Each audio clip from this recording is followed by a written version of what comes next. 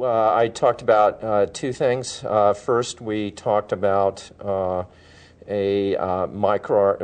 series of microRNAs that regulate self-renewal, both in normal breast stem cells and in breast cancer stem cells.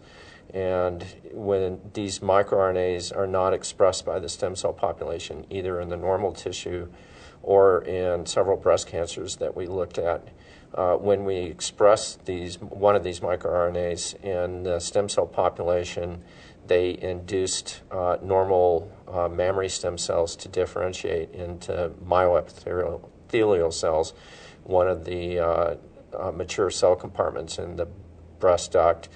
And when we express them in breast cancer stem cells, they also induced those cells to differentiate into myoepithelial cells, and they inhibited the ability of these cells to form tumors.